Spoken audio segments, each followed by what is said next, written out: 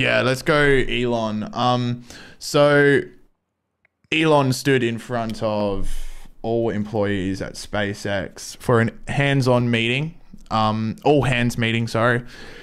The meeting went for about an hour. He just went over all of the achievements SpaceX made throughout the year, while also kind of informing the employees what SpaceX expects out of 2024.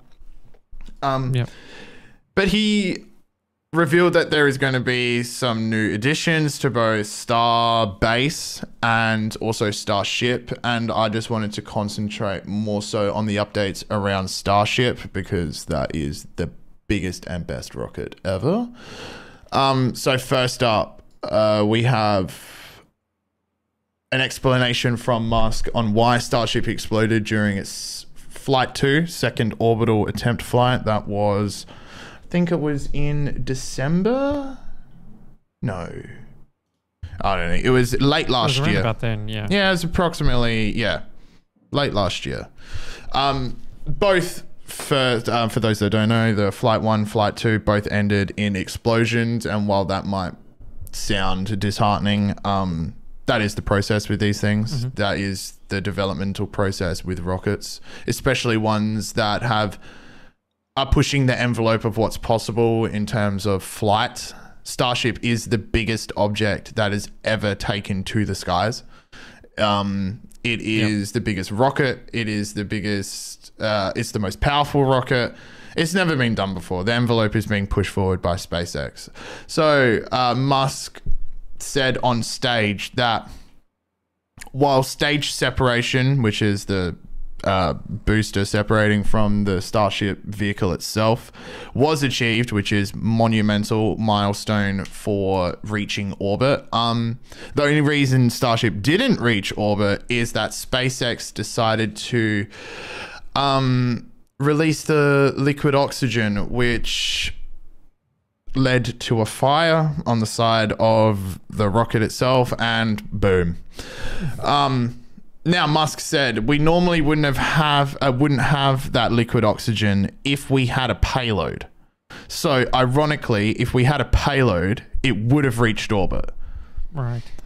Which is a bit that's unfortunate, because it would have been awesome if Starship reached orbit on its second flight. But Musk said during the presentation that they're very confident that this flight, Flight 3, the upcoming flight, will reach orbit, which will be a humongous step forward, especially considering how many times previous, like the Falcon 9, Falcon Heavy, how many times those rockets exploded before they were able to reach orbit.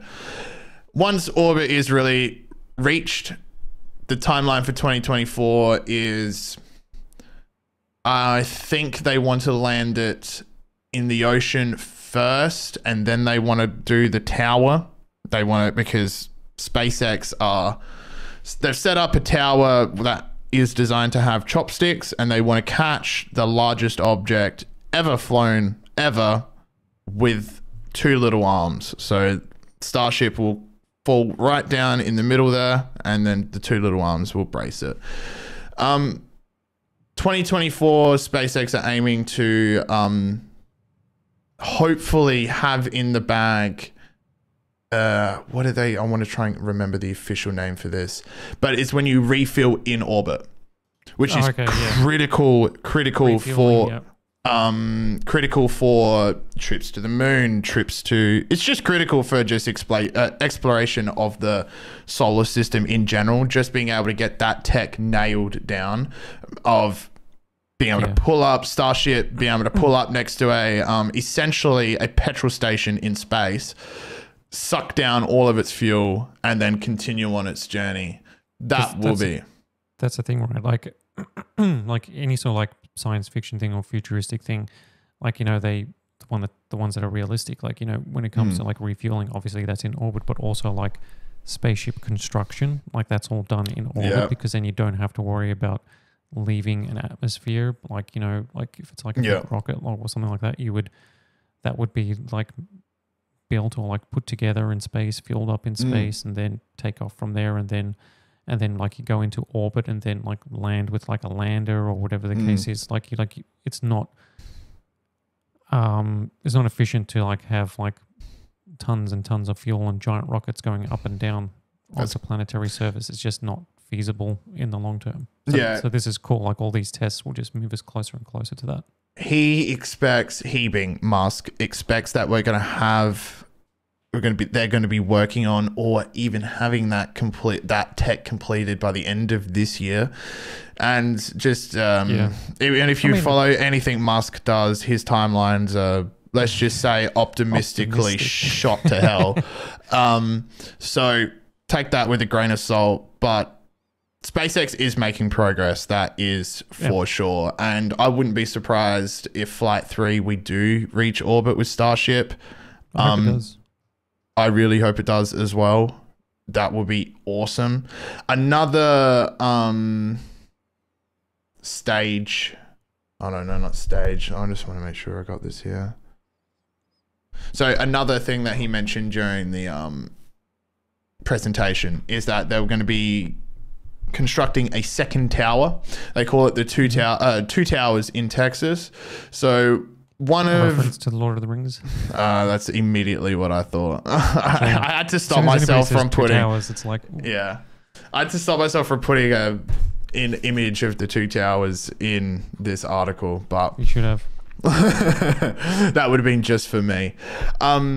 So Starship and the towers, they're going to essentially become symbiotic. They like when one Starship lands and the other tower is being worked on, and that one will go off, and so there'll be constant upgrades. They just want Starship to be flying as many times as it possibly can. And Musk actually said during the presentation that when Starship has reached orbit and it has passed all these developmental phases, and let's just say is fully operational, it will be launching multiple times a day from multiple locations around the world.